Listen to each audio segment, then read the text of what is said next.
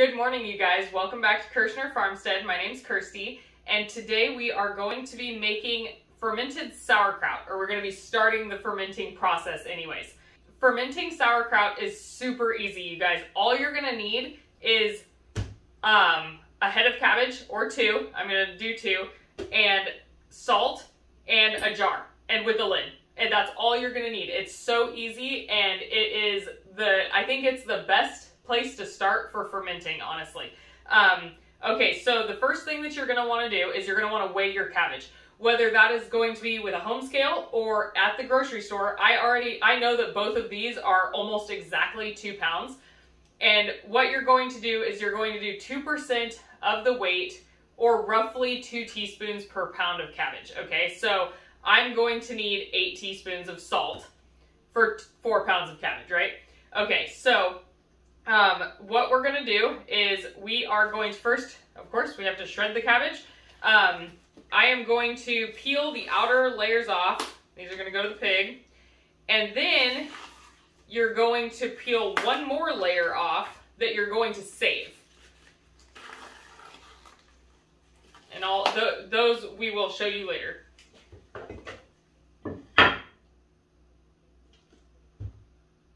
Now you can cut these by hand if you would like to, or if you don't have a food processor. I am going to take advantage of my food processor with the slicing blade on it right today because I don't really want to cut 4 pounds of cabbage by hand. Okay, let's get that leaf we're going to save. And now we are going to cut this into quarters.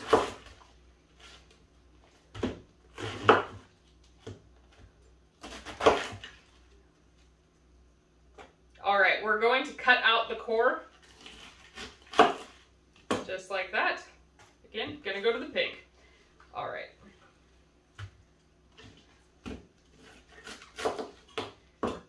There's no food scraps that ever go to waste around here. It all gets fed to some animal.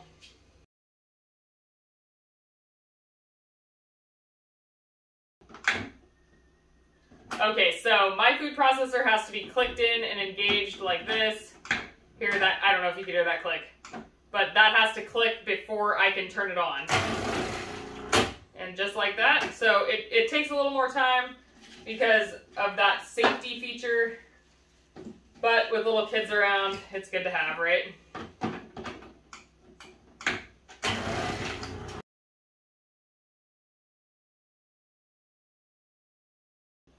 All right, so it fits one head of cabbage in here.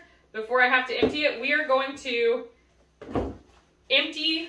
Oh, this is what we're going to be using to pound down the cabbage, so that's why that's there. You can actually get a tool called a kraut pounder. I do not have one. I have a wooden dowel rolling pin that I love, so that is what I am going to be using.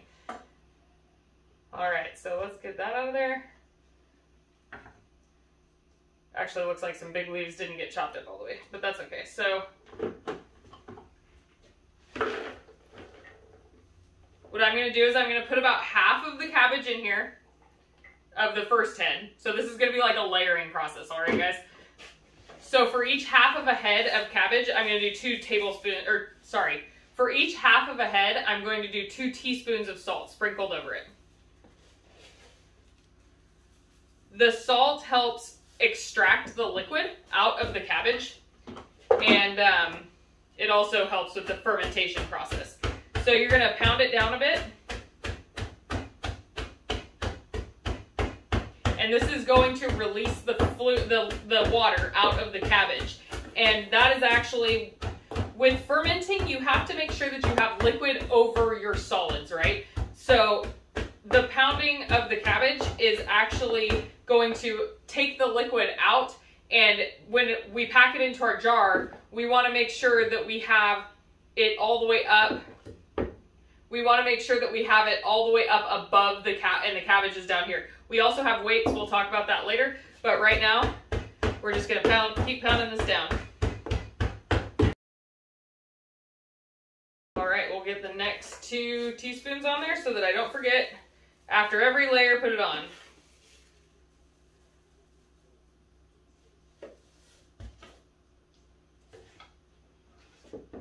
And it is important to know how much your cabbage weighs, because I have heard that of people ending up with their sauerkraut being too salty. So make sure that you know how much it weighs so that you can prepare it with the proper amount of salt.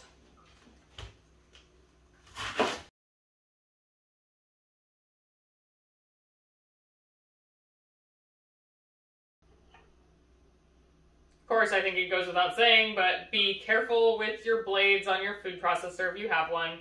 They can be super sharp. Mine even came with like a warning label because of how sharp these blades are. Oh, so we're gonna pound down the second layer. So salt and sugar will both extract the liquid from product. So if you put like salt on cabbage or salt on anything, its job is to absorb moisture, right? That's why you don't ever want to leave your salt open in your kitchen, because it'll absorb and get chunky. Sugar does the same thing. So if you were to be making, like, if you were trying to extract the liquid out of raspberries, you would sprinkle sugar over the top of the raspberries, wait about 45 minutes, and almost all of the liquid will be pulled out into that, into a sugar syrup.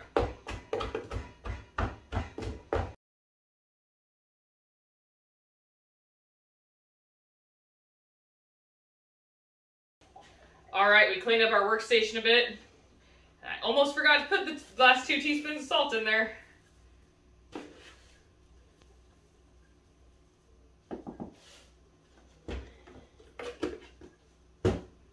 All right, now we're just gonna pound it.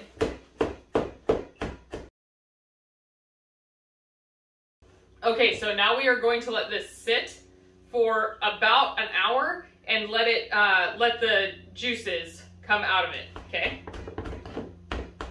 You can toss it every now and then. I think I actually will, just to...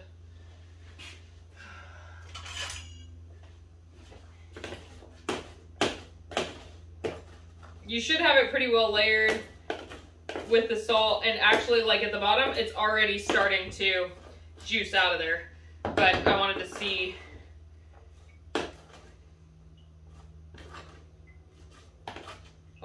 how it looked.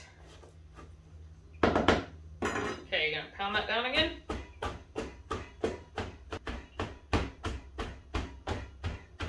This is the perfect thing to do if you're a little on edge one day. You can just sit here and like beat the crap out of the sauerkraut.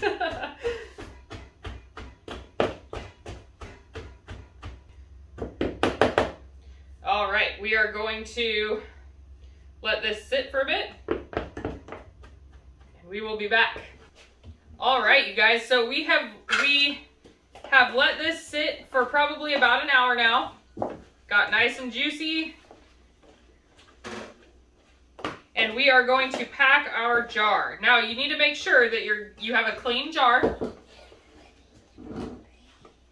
Yep. Hi, Colton. Say hi. Yeah, say hi. Colton's helping me today. All right, so we are going to pack the half-gallon jar like we did with the layers of when we layered this and packed it down. So we're gonna put some in there and then pack it down really well and then add some more.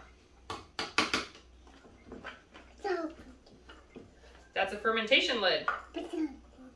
Yeah.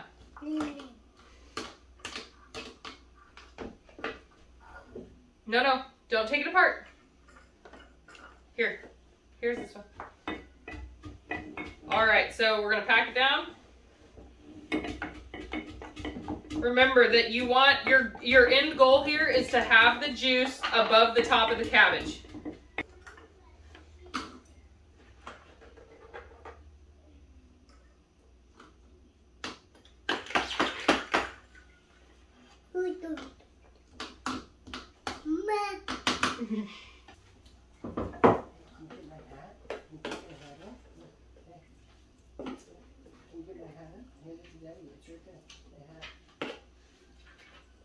So all of that juice is what is going to be hopefully over the top of our cabbage.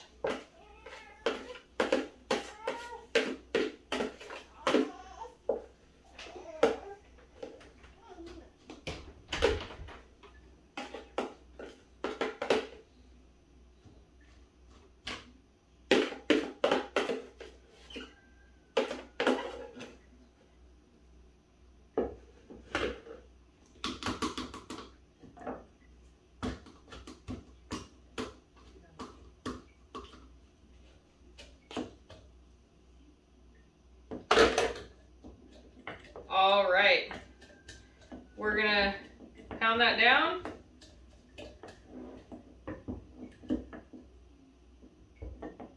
So the reason that you don't want any of the cabbage above the liquid line is because it could mold. So you really want it to stay down below that water line. And as the day goes on, there's going to be more water in here. So I'm not super worried about it right now. Now, remember the pieces of cabbage that we saved? All right, now we're going to use them. I'm going to tear the big chunk off there.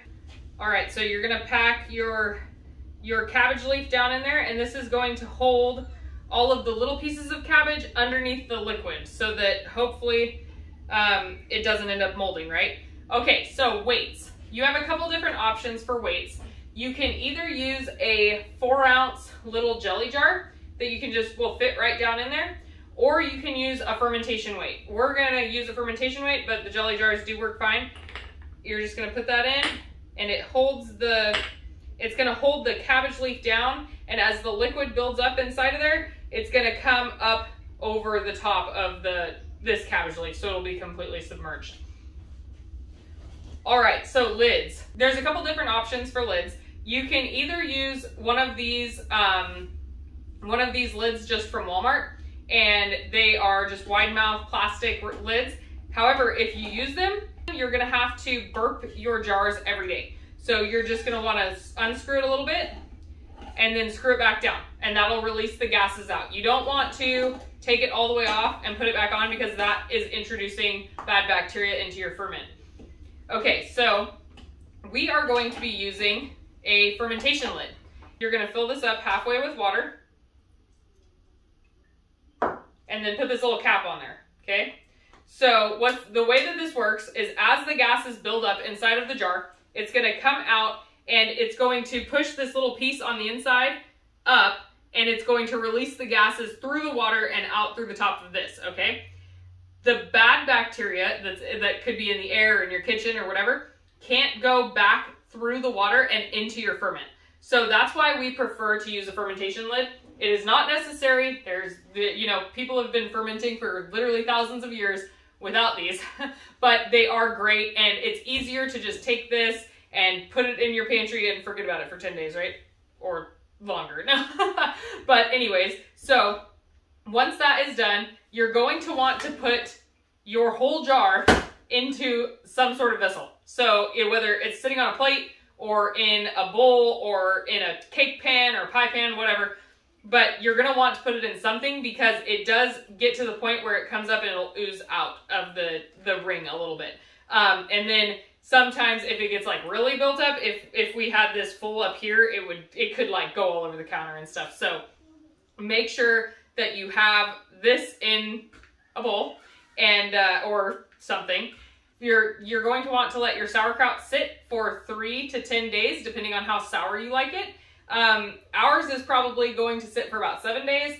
It depends on the temperature of your house, and if it's really cold, it's going to ferment slower. If it's really hot, it's going to ferment a lot faster. So just keep an eye on it. After day 3 or so, I would say check it, taste it, see if you like it. If you want it more sour, then let it go for a couple more days. Once it is to your liking, you're going to take one of these lids, unless you're already using it, put it on it, and you're going to store it in the fridge. And that's it. It's that easy, and it's so healthy for you guys. It's full of probiotics. I hope you guys liked this video, and if you want to see more ferments, please leave it in the comments. Give us a like, and please subscribe if you want to see more videos like this. All right, you guys have a great rest of your day. Bye. Hi guys. Well, it's been a week since Kirsty made the sauerkraut, so we're going to give it a taste test, see how it is.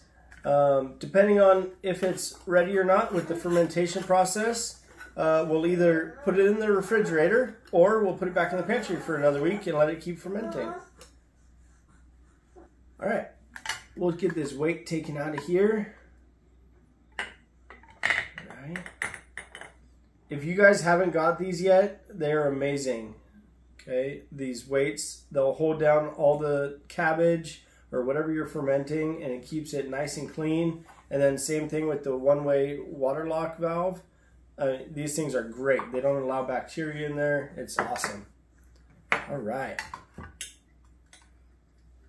Wow, look at that. So like I said, she did this a week ago now. So we're going to give it a taste. All right. It smells really good.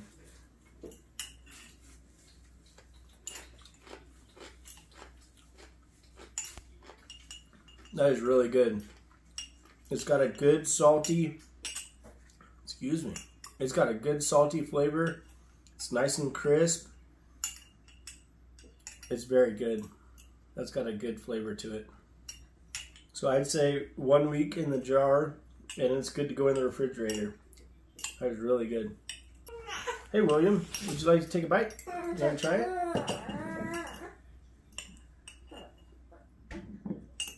What do you think? It's pretty good. Yeah? Yeah. It's got a good salty and crispy flavor, huh? Yeah. Yeah.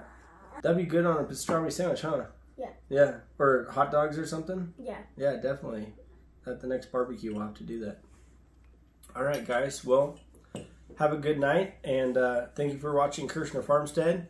If you haven't already, like and subscribe, and let us know if there's anything else you'd like to see a video on, and we'll talk to you later. Have a good night.